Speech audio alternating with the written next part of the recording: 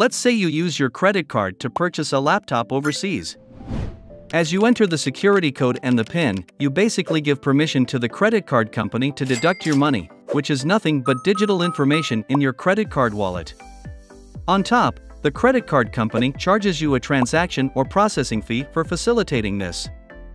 That digital information is then passed on to the merchant's bank and they receive an update of addition of this money, addition of a new digital information on their devices, and are probably charged by their bank as well.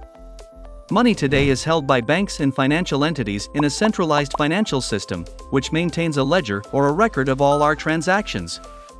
Decentralized finance or DeFi is an emerging financial technology based on distributed secure ledger, similar to those used by cryptocurrencies. This technology removes the controls banks and institutions have on money. Today, you might put your savings in an online savings account and earn a 2% interest rate.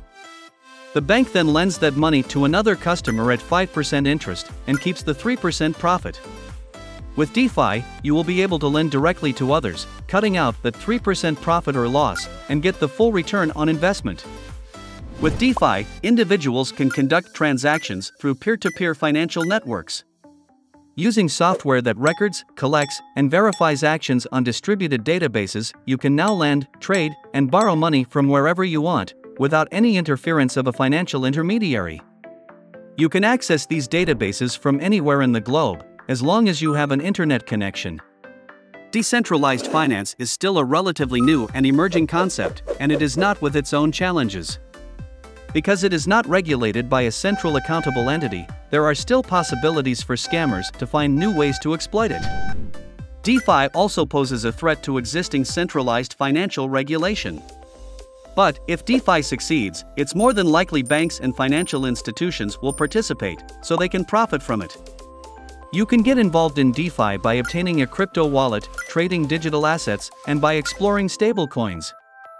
Obtaining a crypto wallet allows you to participate in DeFi, but be sure to save your private key.